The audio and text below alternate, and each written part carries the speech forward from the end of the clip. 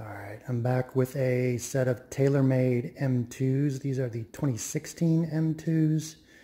They have a little bit different color scheme than the 2017 M2s. I think the 2017, you can tell they have that lime green or that sort of fluorescent color scheme. This is a little more conservative, but it also has this dark sort of black chrome finish. This is probably what your clubs look like right now, right?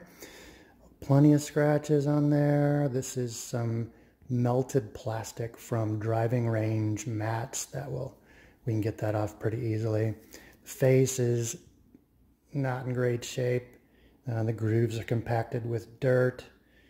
Other than that, these are great clubs, man. So here's what we're going to do. I say I'm going to do a quickie because I know the steps that we do to polish the club get a little repetitive when you're watching the videos. This is the first time you've seen one of these videos. I'll explain the steps, but then I'll make another separate video with a little more detail on how to set up the polishing wheels, etc. So you can do this. And I make these videos not to show you what I can do, but to show you what you can do. This is super simple stuff. It just takes a little bit of time. So the steps are always the same. On this one, I'm going to wash it. I have some hot water there with some just dish soap.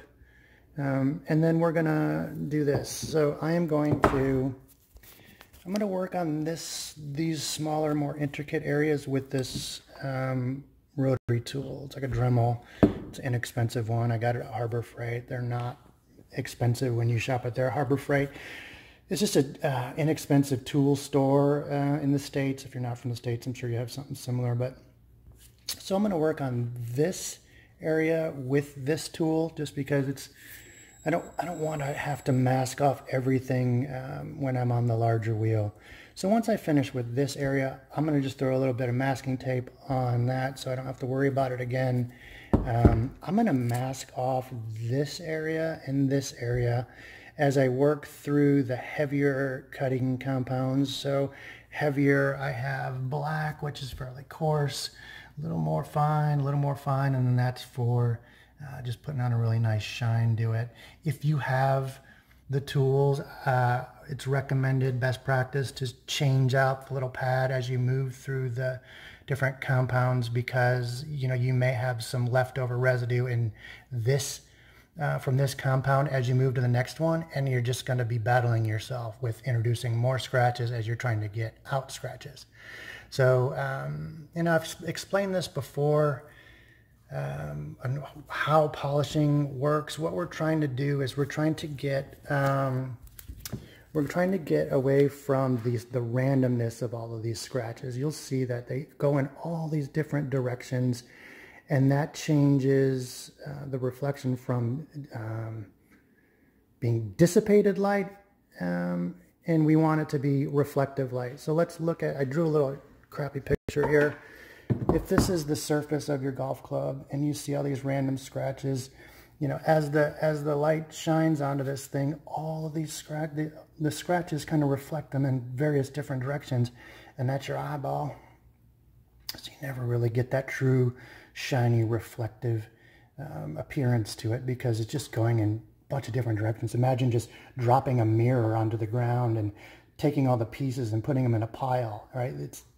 The light's going to shine in all these different directions. When we polish, we want to make uniform scratches. So we want to take these compounds and introduce straight lines into this crosshatch pattern so that when the light shines on it, it hits the surface and reflects back to us and just has a really high gloss appearance. So you can do this a couple of ways. You can do it by hand with just sandpaper, working through various grits, maybe starting with a 600 and then go to like 1,000, 1,200, and 1,500, and 2,000. It just takes longer. You could do it with the Dremel or the rotary tool, but for each revolution of this thing, you're only covering about 1 inch of cutting. So that's why we want to use something larger like this wheel here. So this is a 6-inch denim wheel, and for every revolution that this makes, you're getting a little over 18 inches of cutting, and this thing is traveling at almost 3,500 RPMs. So you get a lot more work done a lot more quickly. And again, I'm lazy and I want to get it done. I want to do a good job, but I don't want to take unnecessary time to do the same steps that I can do with a power tool like that. So when we're done, I might sharpen the grooves. I might maybe split that out into a smaller video just in case you're only looking to learn how to sharpen grooves. This doesn't have that blasted face on it like I showed in my video where I restored the Wilson reflex. So I don't think I'm going to do that on this one. We'll see how it looks. I know I'm not going to get all that out of there. You'll see that I'm blasting through that black chrome here with the scratches right now. You'll need to decide if you prefer to keep that finish or to have it shiny. And I don't know that I want to blast through all that with the cutting compound. So I think I'm just going to hit it with just the white and see how it looks. And then, finish it with the green because that's just going to bring out the shine. So the paint fill, it's okay. I think maybe we can wash most of that, but I just have some model paint if needed. Of course, we have rubbing alcohol. These are makeup pad removers. This is going to help us just kind of get things clean in the smaller areas. So that's a lot of setup for what I'm attempted to make a quick video, but let's do it. I'm going to wash them. If you don't know how to wash a club and you're on your own, that's probably not the video for you. It's just like washing dishes. Put them in soapy water. Use a soft nylon brush. Don't use a wire brush, especially if you don't want to get scratches on these things. You can use them on the face if you want to get in to some of those deeper areas there, but you can get most of it out with the nylon. So why introduce more scratching and damage to the club if you don't have to. So let me set that up. You can watch me do it if you want. It's only going to be super abbreviated for those steps. And again, if you're interested in knowing more about each of those individual steps, let me know. Throw a comment or something down there to let me know what you're either curious about or confused about, and hopefully I can clear some of that up for you. So let's get started. These are cool clubs.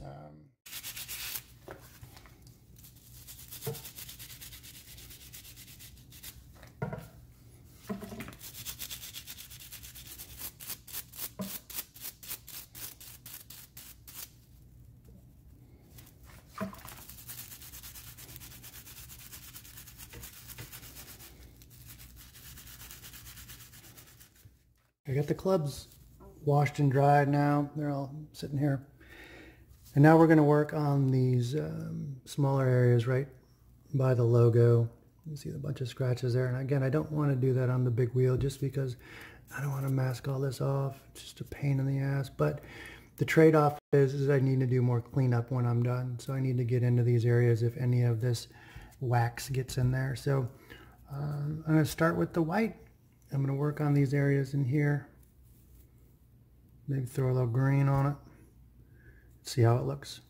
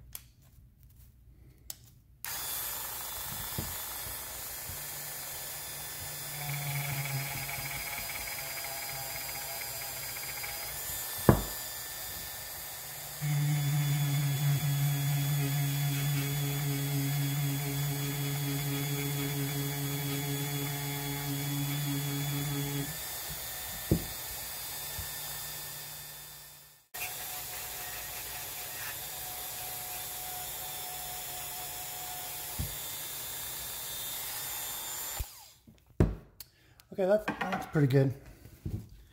Good enough so that I don't have to worry about getting the big wheel in there. I'll tape that off. I'm not going to worry about cleaning it right now in those corners. We do have to do that before we finish, but man, look at that.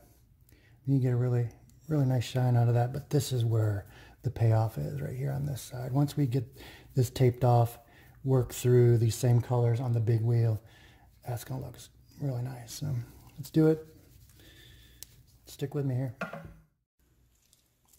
Okay, so I got the smaller areas filled in and I masked that off just so I don't get a bunch of wax in the recesses. It's just cleanup sucks. I don't want to do that. So another reason is I don't want to damage that black chrome finish because, well, they're not my clubs, but I am going to give it just a little bit of polishing with the white compound, not the brown, and see how that turns out. And then I will finish it with the green just because there's no cutting action on the green. But these should look pretty cool when we're done. And don't forget I have 6 others to do. So, all right, let's get started.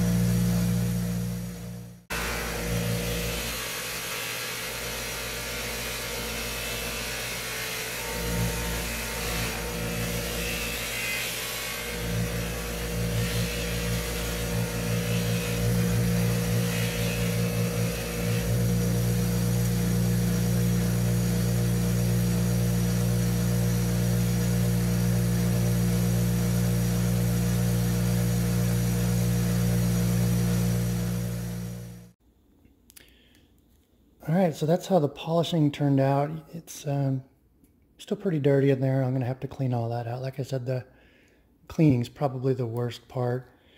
The club looks pretty good. Again, that black chromey finish, it's hard to focus, sorry. Doesn't leave you a lot of options when you have something like that. You can still see there's scratches in there. They're not my clubs. I don't want to cut through that. So, but if they weren't that black chrome finish, you could really get some really great results with that. Polishing the face. Here's a club I did the other day. It's the It's the D7. I thought it turned out really well, but the face was just as bad on this one, and now it's not. So it's up to you if you want to polish through that for similar results to that one. Yeah, it's all yours, but they're not my club, so I want to treat them with respect. So I might fill that paint with some white. It's harder to do when it's on the curve like that, just because you can't get a even swipe. So you generally have to fill that and then wait till it completely dries and then go clean up the mess, as opposed to using a pad or something to get a majority off very quickly. But overall, I think this is going to make them very happy. And yeah, let me get it cleaned up and we'll get a final picture of it.